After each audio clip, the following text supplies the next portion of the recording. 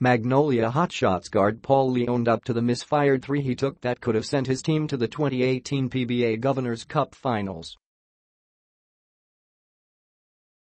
With about 11 seconds left, Lee took the handoff pass from backcourt buddy Jio Jalalon before launching a contested three.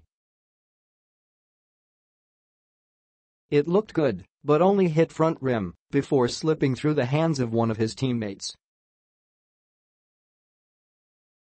Had it gone in, the team could have been up 106-105, but it didn't. I just take my chance.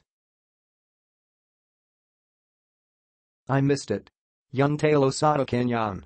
Kumbaga siguro responsibility ko rin yan, especially not thrown out. Si Coach Chito isa ako sa dapat tumayo doon kahit papaano beterano tayo. I think sa akin yung talo na yan, the scorer said after the game. Prior to that, the former UE Red Warrior threw an errant pass to the sidelines with 33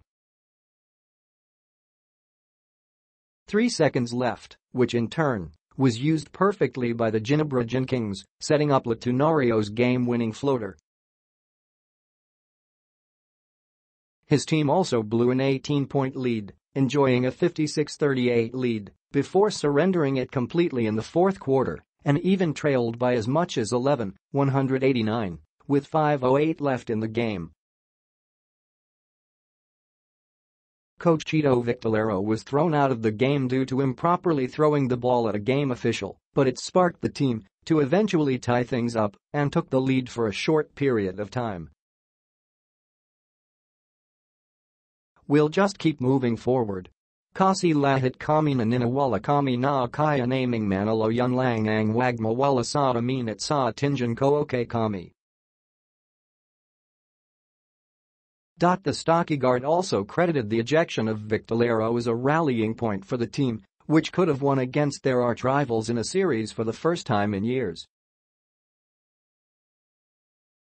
Yun ang diskert niya a. Wala tayong right para I question yan.